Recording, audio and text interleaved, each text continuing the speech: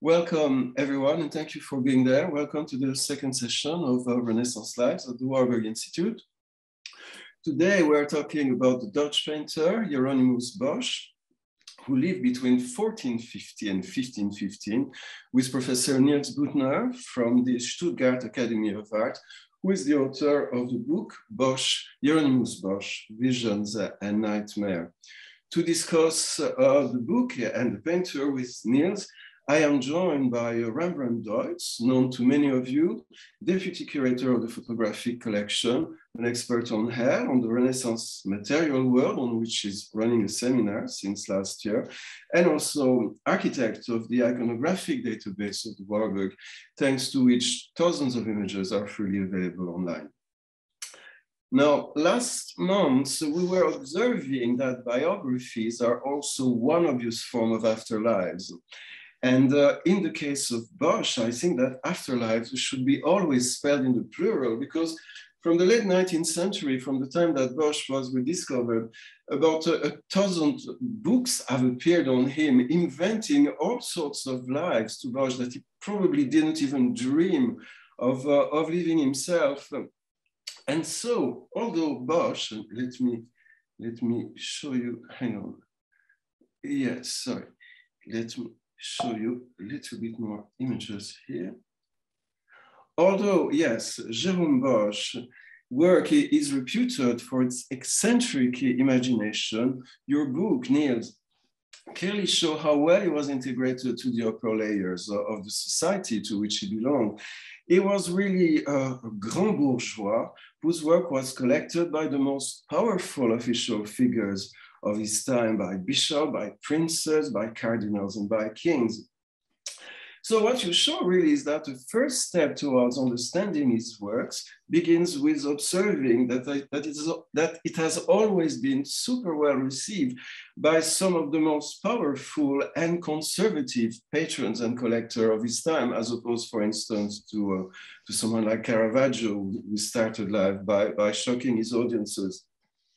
So perhaps we could start with a very straightforward question, which implies some entanglement. That is that in pre-modern art, and that's something I've learned from the staff of the photographic collection, in pre-modern art, there is no such thing as titles. There are mostly subjects. So you wrote that Bosch's wealth and status enabled him to paint what he wanted. I certainly agree that his painterly styles show that he chose his own style. But can we really say the same of the content? Would you see him as a painter, author in the same way as a surrealist painter would be an author of his work? Or is it more a question of disentangling the relationship between his imagination and the culture of his audience? I really look forward to hearing you on this subject. Thank you.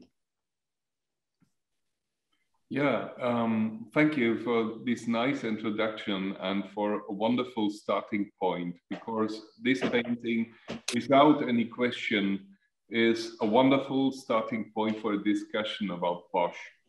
It was firstly reproduced photographically in 1889, and that not in the Netherlands, but in Vienna. In the Vienna of Sigmund Freud, this painting was reproduced for the first in a photograph, and it was called The Garden of Earthly Delights, or in German, Der Garten der Lüste, what is a little more with a sexual connotation. And it was something, and I don't know if it is a coincidence that in the Freudian Vienna, we find the painter Hieronymus Bosch, and it dominated the way in which he was seen as a proto-surrealist painter. But was he really a proto-surrealist? And my attempt was to find out where the paintings had their place. Methodological, this was also a task of other authors. And some of them got different ideas of what this could have been. Because a triptych, they argued, is by its form, something that belongs to a church. And this painting, this very special painting, couldn't be shown on an altar. So Frenger, the German art historian, had as a consequence that he said, if this is an altarpiece, and it must be an altarpiece because it's a triptych, this can't be an altar for a Christian church, but it must be something different. And then he started to look for places where this could have been placed. And then we find Bosch back in a very, very sinister circle of people doing free love or having sex with each other in front of that painting. And this was alien to me from the first moment onwards. And so I asked myself, as many other art historians did, what do we know about the provenance? What can we find out? And the earliest notion of that painting is in a description by a traveler who had seen it in the Nassau Palais in Brussels, in the palace of Henrik III of Nassau. And he describes the painting because, as you said, it did not have any title. But his description is so clearly on this painting that we know the painting was in the Nassau Palais. And this was shortly after the death of Hieronymus Bosch, and it seems clear that it was done for that location. So he painted it for a palace. And then we find it back in a palace that was very special and was also seen by other tourists of the time as by Bosch's contemporary Albrecht Dürer. He did not see that painting. He didn't mention it, but he's seen other paintings and other rooms in the house. And many things he described were also described by these other travelers of his time. There was also a bed, a party bed, if you want so, for 50 people, big enough for 50 drunken people. And in a palace where you have parties, where you need a bed for 50 drunken people, you can start to imagine the discussions that took place in front of this painting. And it may be very, very difficult to find out what Bosch thought or what his intention was, but we can try to reconstruct what the contemporary audience would have seen in such a painting. Can I just interject that Elizabeth McGrath has actually shown that one of the old references to this painting because as you point out, the title of The Garden of Earthly Delights, by which it is known now, is modern. But one of the very early sort of references to it calls it the strawberries, because you have these prominent strawberries right in the foreground, the various figures hugging or carrying strawberries. Not really strawberries. It's another berry that grows in Spain, and right. This was a Spanish priest that described that painting, and he described the madroño. It's called madroño, and it's not really a strawberry. It looks like a strawberry, but it does not taste sweet, but bitter. And this is why he found this title very fitting for that painting, because he interpreted the scene as something that on a first glance looks like something sweet or beautiful or positive. And then in second instance, you see it leaves a bitter tone or a bitter smell and a bitter feeling. Yes. This is really an interesting painting because we don't know how Bosch wanted it to be read. But what we can do is look at details, but also look at the overall composition. And then we can say more about that, because he's showing a paradise on the left. And the paradise he's showing is a very special paradise. And what we can say for sure is that people of that time believed in the fact that God created the world we live in. And the act of creation is described in the Bible. And what Bosch shows is something that is really close to the Bible. And the Bible and the interpretations of the Bible give possibilities to read this painting. We see a world where water and earth, plants and animals are present. And the first act was to decide between light and darkness. This was the moment when the evil came into the world and where the interpreters of the Bible placed the fall of the damned angels. And so this made it possible that the evil and the bad was also present in paradise. This made it possible that there was a snake that gave the apple to Eve. And Bosch is showing that good and bad is present in this very paradise shortly after the creation of Eve, because we see on the left of Adam, you see a cat with a mouse.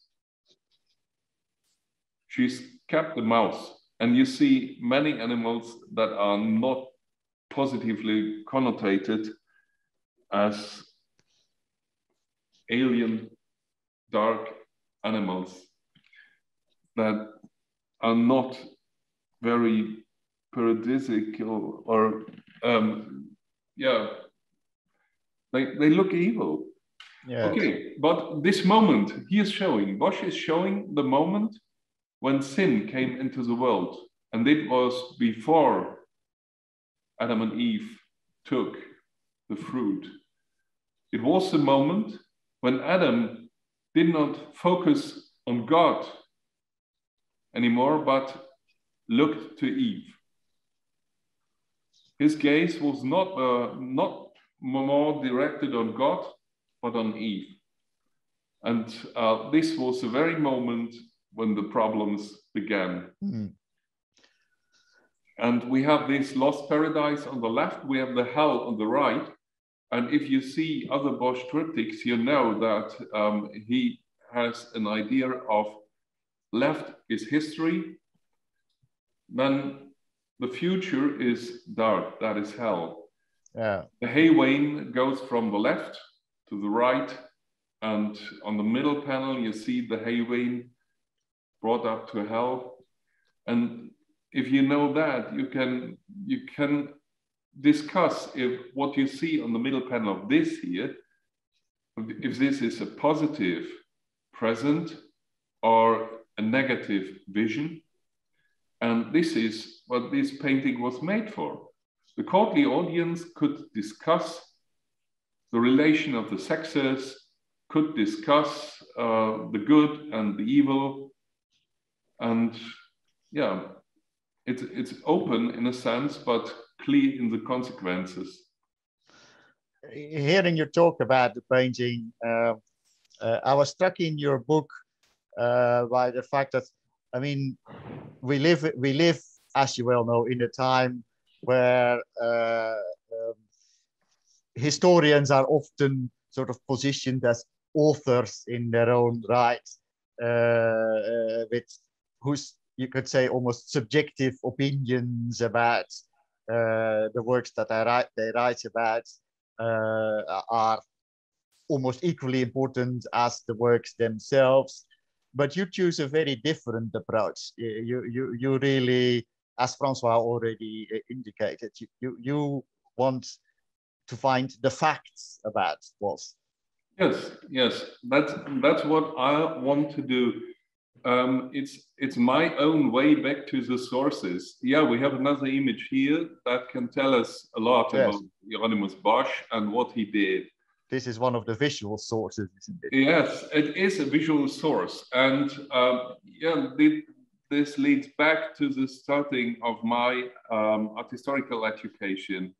In the end of the 80s, the American historian Hayden White published a book that came out in German under the title Auch Clio dichtet. And he says what historians do is very subjective and not very different from what romanciers and poets do. They are writing subjective opinions and bringing them to paper and telling that is a historical truth, but it isn't. And this was answered by Reinhard Konselek. And he said, yeah, historians are subjective, but we have sources. And sources never say what you can say about history, but sources do have a sort of veto right. And this veto right of sources means that sources say what you are not allowed to say. And so you can't say Bosch was a proto-surrealist, taking drugs and living outside society, painting only his dreams, because what we see here is the member book of a very, still existing brotherhood. It is the illustrious brotherhood of Our Blessed Lady. And Bosch was a member in this illustrious brotherhood founded in the 14th century. And he did not have a coat of arms by himself, but most members had, because that was a very noble thing. And he was not only a member, but he belonged to the inner circle, as we know from many documents. And that means that he was a cleric. And he must have been a pious man, because he had also a crown sharing, a tonsure like other clerics, and he visited Mass often, the Mass often together with other members of this brotherhood, and he did something for his own memoria, because he was full of fear of what is beyond and after life. And so he paid a lot of money for Messing being read for him. And what he also did was painting such shields. This was found in the Bosch Cathedral, and it lost his painted surface. But we know that Bosch painted on such metal shields the coat of arms of other members of the Brotherhood of Our Blessed Lady. Mm. And so his workshop was busy also with other things than big triptychs or even artworks. Yeah, in a way, this leads back to a theme that has already come up as well. Bosch, one of the many images of Bosch that are floating around and are imprinted on the public consciousness is that of sort of Bosch as the eccentric, which, well, in a way, you could say is almost exemplified by the drawing that we see here, which is closely related to the earlier triptych of the Garden of Earthly Delights that we saw. Yes, of many motives, and he is very, very inventive. He is someone with a very good eye for nature. And for example, this is a very impressive landscape. If you look at drawings of his time, this is a very naturalistic view on the world surrounding men. And this is also something more, because this is a very special kind of drawing. It's a finished drawing. this is not the design for a painting. Other drawings of the time are mostly copies of the paintings or things done in preparation of paintings. Yeah. But Bosch laid out his fantasies also in this kind of drawings. That was an item for collectors. Mm. He's one of the first draftsmen producing collector's items, finished drawings that have been collectibles. And he is very, very inventive. But what he invents has mostly to do with the world around him.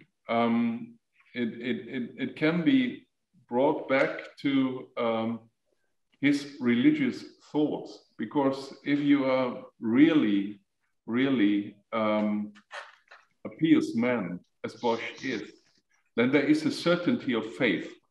This is, for us as modern people, this certainty of faith is nearly paradoxal.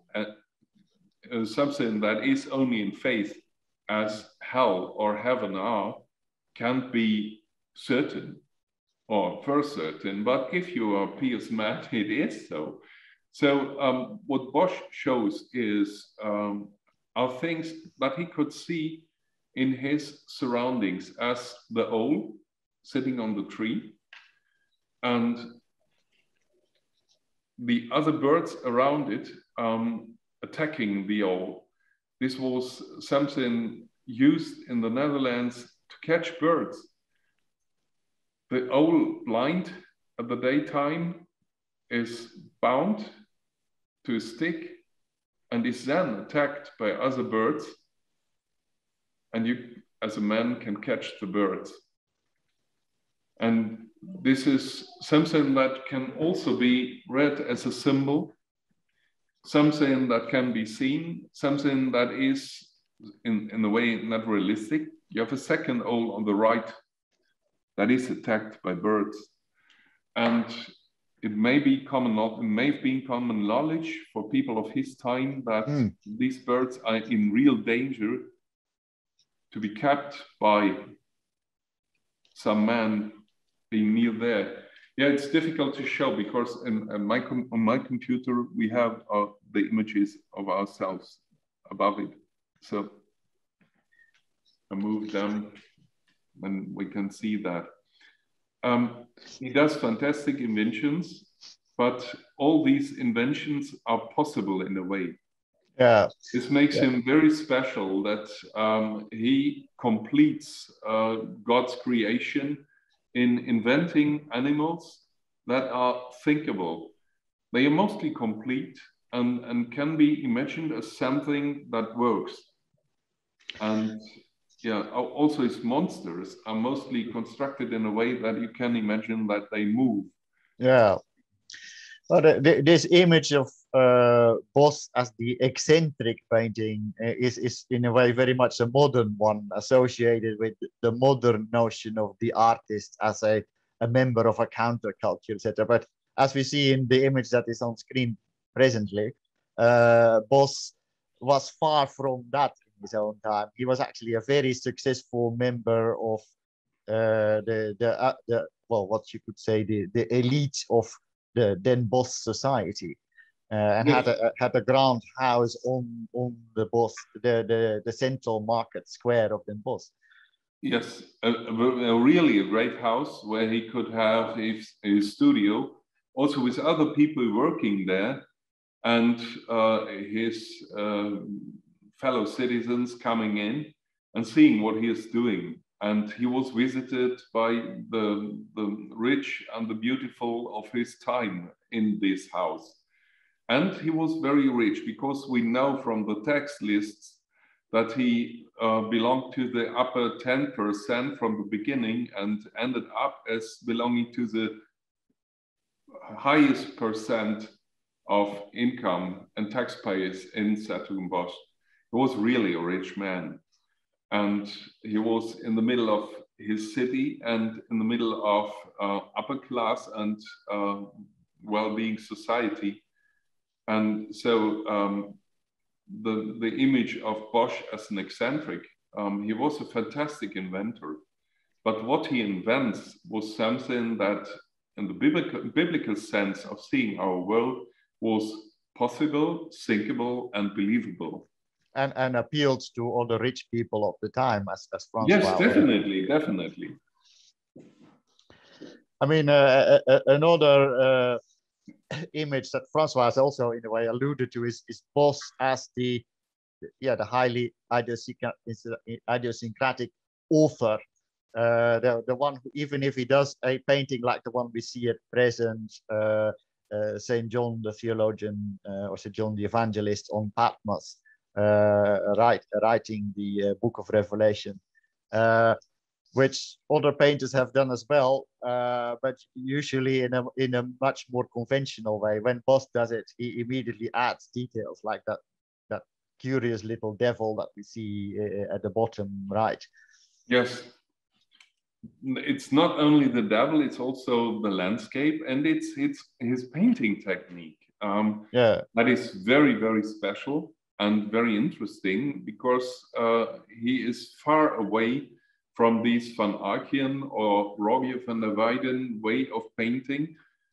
He does it in a much more spontaneous way. He has the primed panel with chalk glue ground, doing his outlines with a pen, and this very fast and abbreviated, and then starting painting and not doing layer over layer and glazes over glazes, but in a very spontaneous way. And this use of color distincts him from others. His figure of St. John himself is inspired by a German prince of his time. You will find this St. John figure in the oeuvre of Martin Schongauer. Yeah. But this angel, or this landscape, with the perspective he gives, with this high horizon and the horizon far away, this is completely different from what his contemporaries do, and it is very special. And he has his own style, and he puts his signature also on a part of an altarpiece. His signature here below on the right, under the devil. Also funny, the devil with his crow. This is something to use in a slaughterhouse to pull the meat. And his name is directly under the devil with his crow, and is written Hieronymus Bosch. This is a given name. His family name is Van Aken, and his family called him Jeroen. His name is Jeroen, in a Latinized form, Hieronymus. But Bosch is the name of his city. It's an abbreviated name of his city, Hieronymus Bosch. And it's in the documents of the Brotherhood of Our Blessed Lady, where we find a document where it's said that Bosch writes his name by himself as Hieronymus Bosch. And he does this in a formalized way, even in the same way on all his signed paintings. Yes, but all that suggests indeed this image of a highly individual author, as we would now say. Highly individual. At the same time, what we wouldn't associate with such an individual author is actually having a workshop where you have lots of assistants contributing to paintings. And I think here we have one in which an assistant has actually made a crucial contribution. Yes, definitely. This is very interesting, and the small book has not so much illustrations as we would need, but the Hieronymus Bosch research project gives an X-ray of that painting, and you see that under the plant in the foreground, you can, Take this one. François, go back. Yes, under this surrealistic plant, you find a donor on his knees. It's overpainted, and the overpainted donor makes it clear that this was not part of an altarpiece, but was ordered as a special work of devotion by a man. Maybe he didn't pay, we don't know, but in fact, this was overpainted. And our technological research carried out by the Bosch Research and Conservation Project showed that the overpainting was done very shortly after the painting was finished, and also the donor was finished, and was done definitely in Bosch's workshop. And that it is the workshop doing here is the application of the paint and also the motives themselves that point to a painter of whom also the 16th and 17th century collectors know. We don't know him by name, but not for sure. But we know that he belongs to Bosch's circle and was able to paint like Bosch, or nearly like Bosch, and repeated Bosch's compositions and added things like this plant. So Bosch was someone having a workshop that is also visible in other sources. We had that coat of arms shield, and this shield was following a document not painted by Bosch himself, but by his staff members, his hands. Yeah. The document, it said that it was done by the hands of the master. That's again a sort of like industrial or functional activity that we might not associate today with the artist as the individual author, basically. Yeah. But in a way, it connects nicely to this next painting, because in this one, you have argued in the book that Bosch is actually, in a way, making a parody on a coat of arms. Yes. I think that the scene in the middle is, there's shown an operation shown the cutting of the stone of madness. That is here not a stone really, it's a flower. And his mind bears flowers, and a flower bearing mind, maybe a sort of illness, and Bosch criticizes the town people and believing that madness is something that can be cured, or folly is something that can be cured by such an operation of the brain.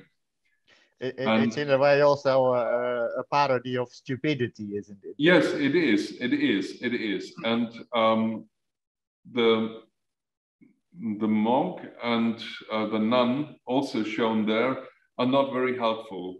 They are not full of compassion or so. They ignore. The nun does not read the book. She balances it on her head. And what he has is more interest in wine than in other people or in the word of God.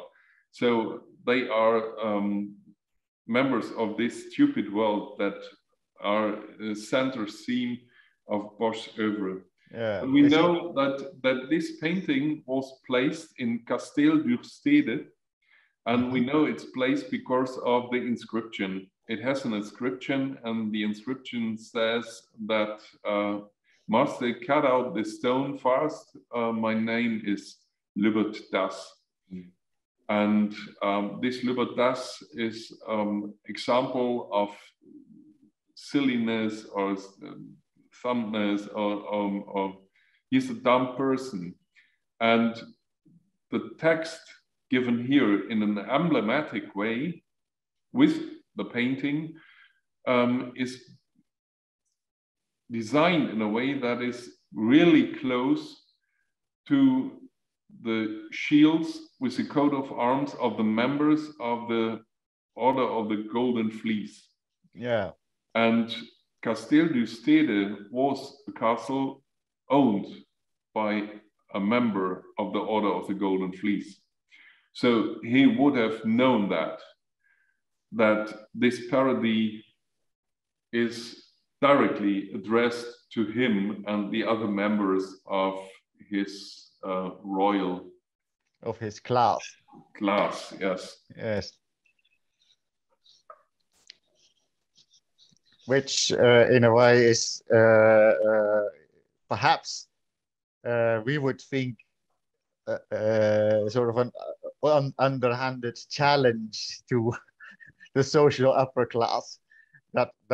That's something that we might more associate with a modern artist. But yes, and yeah, but Bosch was in a way a modern artist because all we had, all I have said until now is shows an artist that seems to be a very medieval man, stick to his faith and his beliefs, and is very pious and.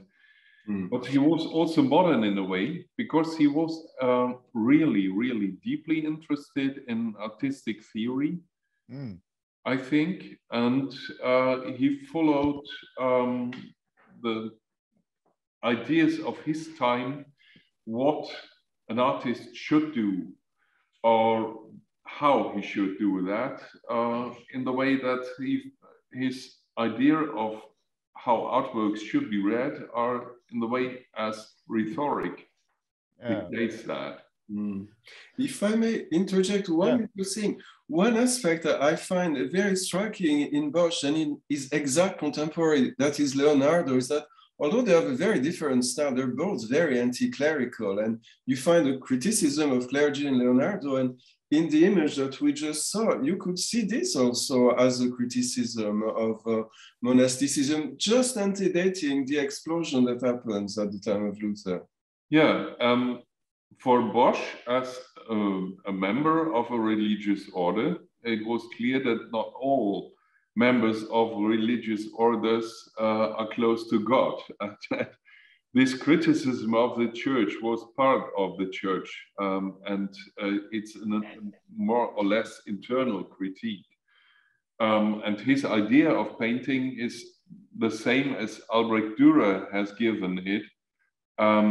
It was Albrecht Dürer saying the art of painting is used in the service of the church, and through it shows the suffering of Christ and other good examples, and it preserves the form of the human being after his death. So a religious function, meaning that you get good examples in art, and art has to give help in saving the souls of people seeing that. And this you can do by keeping the memory alive.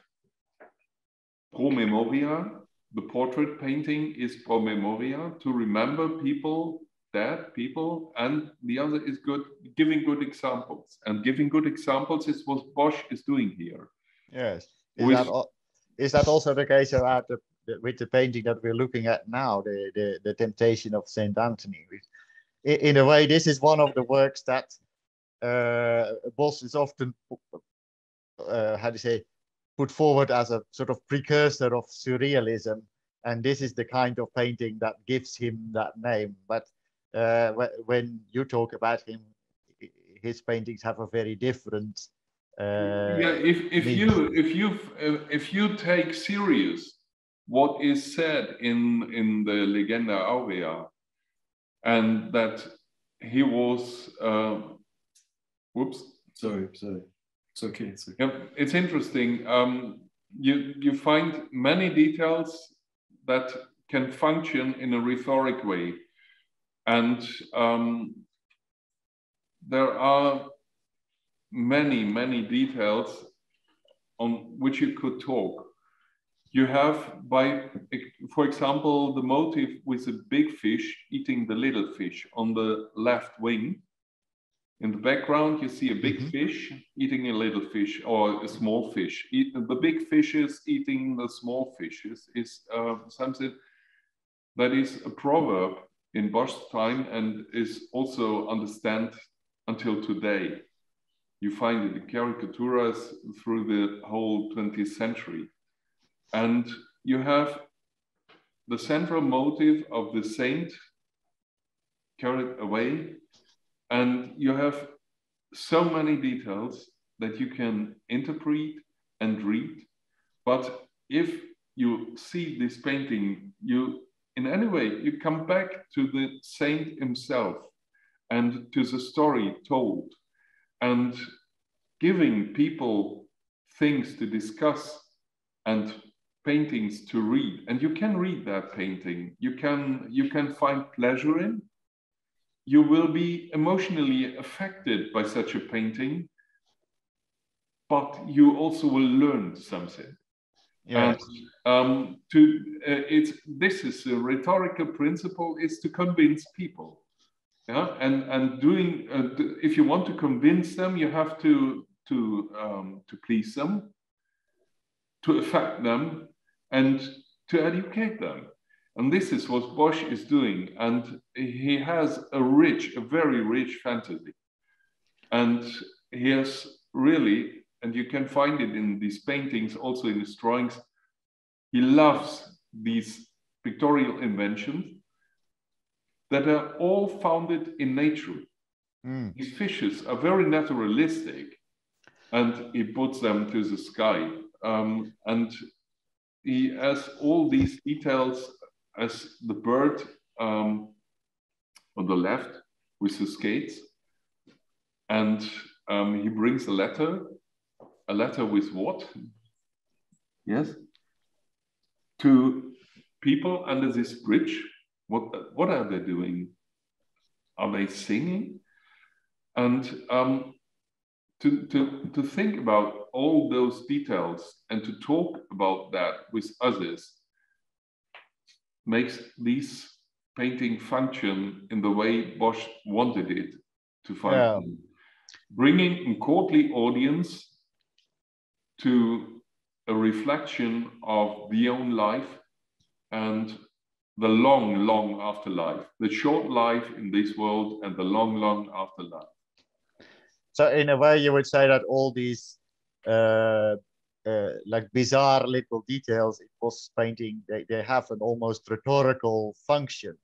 But it's part of an overall argumentation. Yeah, it helps to read these paintings, and this is Bosch is constructing his painting that you have the possibility to read them. It's the Kantian idea of only having pleasure in one glance, or as Gotthold Ephraim Lessing puts it, that the difference between the text and an image is that you see the image at the first glance, and you have to follow the text successive. And this successive reading of texts is here done in a painting. You can't see it in one short view. You have to follow the composition, and you then will find the holy figures or the devils, or even what things that can teach you. But would you say, I think you say that in your book, that this very sort of almost literate inventiveness that Bosch displays, then got a sort of life of its own in the many imitators of his work, where the function becomes more, or the accent shifts towards the comical, towards this is a good example of that, because this is nearly something like a parody of what Bosch does. This is not by Bosch. And most of the copies... Was it ever attributed to him? Yeah, it was attributed to him, but wrongly, because this is showing, monsters in a nearly ornamental way. Yeah, a Bosch monster function. And they can walk, they can work, they can do their thing. But here you have ornaments that are not necessary to make it function, and it does not follow the construction method of nature, and the motifs are sorted like in a butterfly box, where you pinpoint one butterfly next to the other without with space around it. So you have one next to the other, and they are ornamental. As this motif in the middle, where you have something with feet to below and feet up, and no head and no real arms, and this does not function. If I remember correctly from your book, this difference between Bosch and his imitators was already observed in the 16th century by collectors. Yes. The early collectors knew the difference, because Bosch was imitated very often, and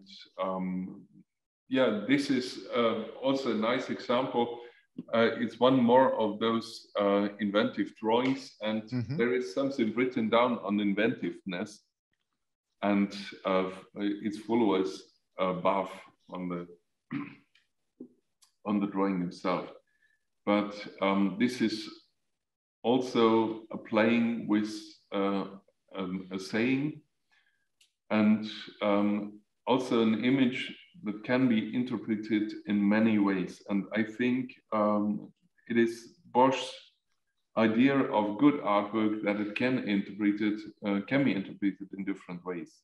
I think this, as you mentioned before, he was one of the first artists to actually make drawings that were for the market to be sold as finished works, rather than as aids for the composition of a painting or copies after a painting. Yes, this is an illustration of a saying, and this is one of his classical religious paintings, and where you can see that his inventiveness also functions in a very, very traditional context.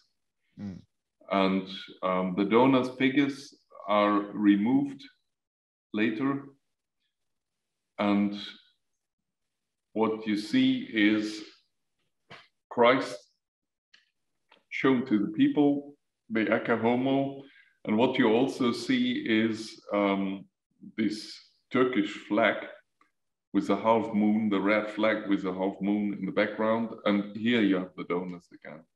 Yeah. So, would you say that this particular image is also one that maybe contributed to the image of Bosch as the medieval artist, which is something that you are trying to contradict, and the drawing, on the other hand, is very much something that positions him as a modern, a new artist doing new things. And he is also, by his inventiveness and also with pointing to, he is also a modern artist in his compositions.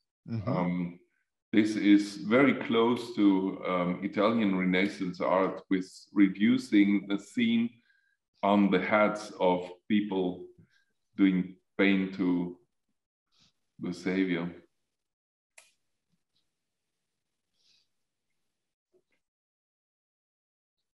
And his pictorial language is understandable for the people of his time. And what you also can see is how thin he paints. Yes, that's something new as well. The underdrawing with the BRI in such a painting. Yes, that's something very new as well. His style of painting, isn't it? Definitely. There is no real antecedent for that, I think. No, but many imitators and followers of Bosch's technique and style. What makes it very different and difficult to decide where his reception starts and his own work ends. And it is the still unsurpassed work of Gerd Unverfährt, who wrote a big book on the Bosch reception and his followers, showing also how searched after these paintings were and how often copied. Also, some of his main inventions as the hay wain. Yeah, and here we have the Vienna Last Judgment that is very interesting in many respects, because you have, again, you have the act of creation, you have the light, God sitting in the light, and you have the fall of the rebel angels shown here, and they are falling directly. On the left wing, they are falling directly in the paradise. And then you see the creation of Eve, you see the expulsion from paradise. Mankind has lost paradise. And then we have on the middle panel, the Last Judgment. Bosch, as many of his contemporaries, was expecting. And his idea of salvation was very, very special. If you, it's wonderful. Bonsoir, thank you for zooming in, because if you go now to the left, you can see his very special hell. For example, you can see Luxuria with a bed, and who does Luxuria has to go to bed with monsters. Or Gula, you have the man who drinks from out a big barrel that is filled by a pissing monster in prison there, and he has to drink and drink. And if you now go down, up in direction of the heaven, we can also find back Bosch's idea of salvation. There's only one soul directly over the bed, one soul with an angel, and he guides this soul out of this hell. And if you go up to the heavenly sphere, up to heaven, here's another soul. And you have 4 souls brought up to light. And the heavenly paradise is only for very, very, very, very few.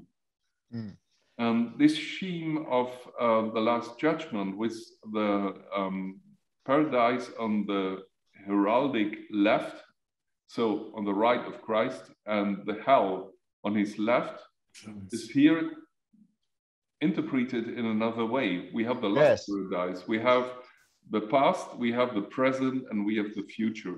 This is as a Last Judgment. This is in fact highly unusual, isn't it? Because normally you would have the second coming in the center panel, which you do see here at the top, but then you would have souls going to paradise on our left and souls going down into hell on our right. But Bosch actually turns it again into a narrative that is to be read from left to right. Yes. But one thing that has been sort of suggested about Bosch by some is that he might have been a member of strange religious sects, that he had strange religious ideas. But you would argue that actually his religious visions are all quite mainstream, aren't they? Absolutely, definitely mainstream in his time, or even his time. in his brotherhood of the Blessed Lady. This was what they thought, and this was how they wanted to teach people of the silly world we're living in, and of all the sin that is in the world. Yes. Some small issues.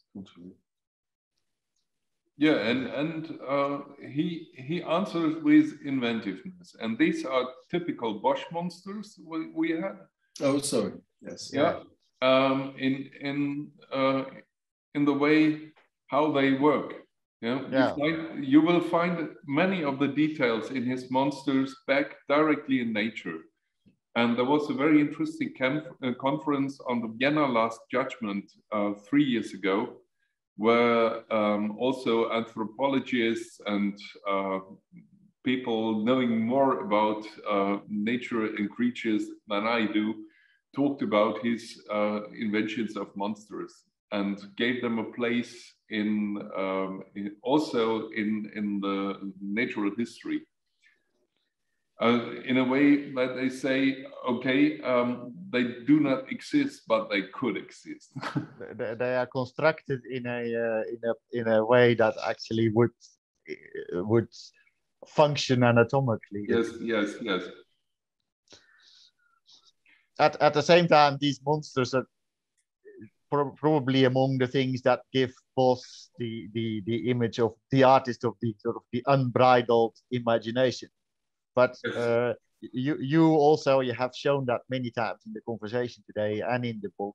You also position him very much as someone who adheres to all sorts of allegorical conventions of his time. So his imagination is free on the one hand, but on the other hand, rooted in conventions that people from the time would have been able to read. Yes. It's a painting I really like. Yes. These are the outer wings of a triptych that was destroyed, and and we have the same figure on the outer wings of the Haywain. It is the poor man on his way through the world, and we come back from. We go through this world. We are all pilgrims, and then. How is this world? And then we come to the inner side of the triptych. And this is a figure of identification. And then we come back to the history of salvation. Oh. And we have the lost paradise on the left. We have the Haywain. And this Haywain rages directly to hell. And the hay is followed up by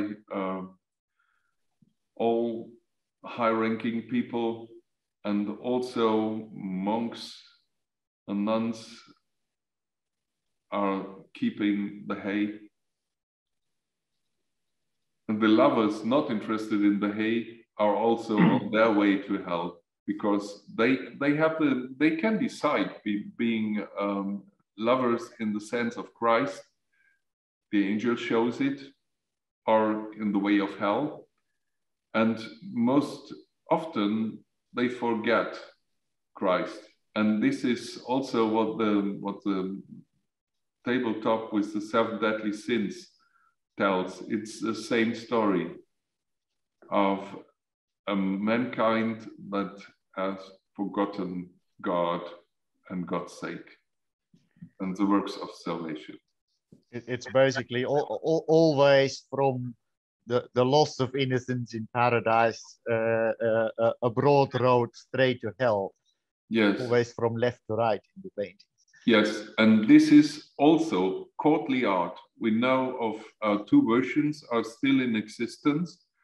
Others were lost. We only know from conversations, early modern conversations about it. And they were ordered also for the courts and were a part of courtly art. And it was a courtly audience then discussing richness or earthly wealth and eternity in front of that. Yes, and probably looking at all these delightful little motifs. Yes. But giving also the Garden of Earthly Delight a place in salvation is possible if you see the outer wings. And yes. Yeah, that brings us kind of back to the beginning. But we can also close that with this image, I would suppose, because time is over. Well, we have time to close with the Garden of Delight. Yes, let's close with it. So let's close the circle and come back to the Garden of Earthly Delight. Yes, okay, do so. So these are the outer wings of the Garden of Earthly Delight. The third day of creation, and also on the third day, you can, if you look at the plants, you can see that evil is in the world. because there are many plants that do not really exist and do not look very pleasant. And so we know evil is part of the creation, and God has given us a decision to being good or follow his example and way, or follow the evil. And yeah, having that in the closed triptych and then open it up in this castle with its bed for 50 drunken people, you can imagine how they discussed it, and that the title is really not very good, the Garden of Earthly Delights, but because there's no flesh in the Garden of Earthly Delights. If you look at those figures in there, they look really flat and not naturalistic in a way. And one could now think that Bosch was not able to paint naturalistic men. But if you look for the iceberg on the left, or for the other birds or other details, you can see that he was able to be naturalistic in a way. And on his Adoration of the Magi, also in Madrid, you can see a black king that is a portrait, one of the earliest portraits of a man from Africa we have in European painting. And then on the Garden of Earthly Delights, the black people are really black people, really totally black and flat. And he gives, through doing so, not to be too realistic, he makes it possible that the pornographic parts are only taking place in discussing the details. And if you put this in Dutch language, many of the things they are doing are very drastic. And even in saying there are many birds, yeah, it's also over birds. It's ook over vogelen, omdat vogelen nog iets anders is. Yeah, I believe vogelen was a Dutch expression for copulation, if I'm yes, it was. It was, and this was something that I can imagine when looking at that painting, that you can have a discussion if this is the positive outcome of a world. If we would be still in paradise, would this be our world or not? Or is this something that reflects our reality? We forgot what was said by God, what we should do, or even be fruitful and multiply. But if one man presses flowers in the back of another man, is this in the sake of God? No, it isn't. Definitely not. This is a detail that reflects ideas of homosexuality that are in discourses also in the early modern period, present in the discourses, but not accepted by the church or by even the courtly audience for that this was painting.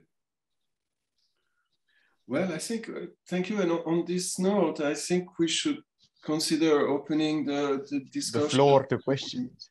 Absolutely. So if you just want to use the raise hand system, and I shall unmute you. I think I might have to stop sharing my screen to see everyone, but just a second. Yeah, you can find the raised hand function. At the bottom of the screen is a button called reactions. Under that, if you click on that, you'll find the raised hand. So if you raise your hand, then we can unmute you and you can ask questions.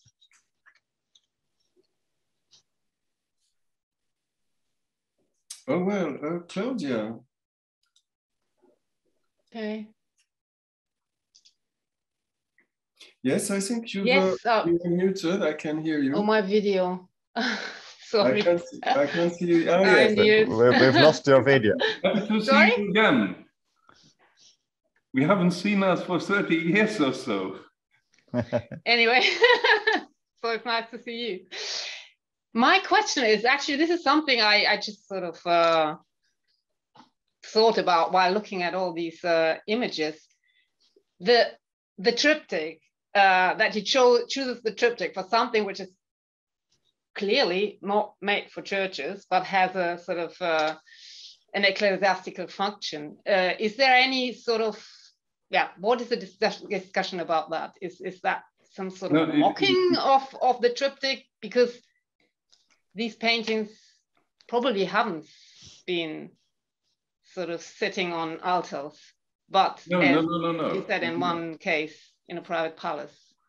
They did not fit on an altar, and I think they were never presented on an altar, but hanging on a wall or installed in a wall, and together with portraits that also had shutters, or other paintings having shutters.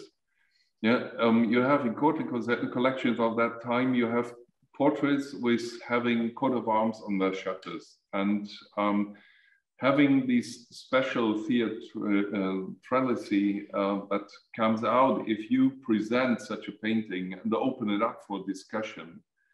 You can make a lot out of that for a conversation, for a courtly conversation. And we don't have descriptions of people discussing in front of paintings from that time. But we know from diaries, from Antonio de Beatis' diary from 1517, that they discussed these paintings and have seen them in detail. Mm-hmm. And if we take that serious, we can say, yeah, they also had cupboards with artistic and artificial things that were opened up for the public. This is the earliest time where we find collections that we can describe as Kunst- und Wunderkammer. Mm. And this starts there. And the Brussels court had also a zoo. And if you want to show these animals, you also have to open it up, the stalls. And this is, I think it fits also for these experiences and discussions in the courtly context. It's documented there, and it was something that we knew out of churches, where normally the altarpieces weren't open for the public, only for high-ranking viewers. And they had to pay for it, and it was, for travelers of the time, it was a sort of experience to go to a church. You can learn that from the Durer's diary, that he paid for seeing altarpieces that were opened up for him, and he had to pay for it. And this experience transported to the courtly audience of the Brussels court makes it, for me, understandable that this is a triptych. And then this narrative, it's also a narrative form, that you have these outer wings having the third day of creation, then opening it up and having the creation of Eve shortly before or the marriage of Adam and Eve, if you want so. And it's on Saturday. And then what comes then? And then the discussion can start. And this is this theater effect and these discussions that are made possible by the triptych form, in my opinion, a good explanation. So it's also playing a little bit on that sort of tradition of the triptych as an ecclesiastic. Yes. One thing to say is that we do find, certainly in northern households, triptychs for private devotion, but these were usually small works. Bosch's paintings are really quite large, and they were really painted as collector's items, I think, rather than in the traditional sense as religious works. Mm. I see I have a question in the chat, so I'll write it from Ken Habib. It's two questions, two short questions. Could one say that Bosch's inclusion of black-colored folk in an egalitarian setting with whites represents a very enlightened view for his time? It's the first time this gentleman notices it. And another question, are all of Bosch's animal and grouping symbolic, or did he also paint such things just for fun? I think to start with the second one, it's the one does not exclude the other, and the symbolic meaning is also it's always made by the audience. For me, it is absolutely clear he only was a painter. He didn't have a coat of arms. He was a no one in the society of his days. And if there was a discussion of a courtly audience and the painter was present, who's right? The honorary person of the court or the painter himself? Nobody is interested in what the painter thinks, and he may be creative as he will. And he has fun in doing what he does. This is definitely clear for me. He has his fun, and it was the audience giving symbolic meaning or so to the things shown. And in regard to the black people are part of God's creation, and in Bosch's time, they followed the idea that the early Christians in Ethiopia were good black people, and this Bosch's fantasy is reproducing an act of creation that is also absolutely fantastic in all his diversity. And Bosch is interested in diversity, and God creates diversity. And this diversity is readable in different ways, because we have the problem that God created a very diverse world and did not give names to the things. He gave the possibility to speak to Adam, but it was Adam giving the things their names. And the language of Adam is so poor that if you want to understand what God's creation is, you have to interpret it in different ways. And you can interpret in at least 4 ways, in a historical sense, allegorical, and so far. But this can be interpreted in so many ways.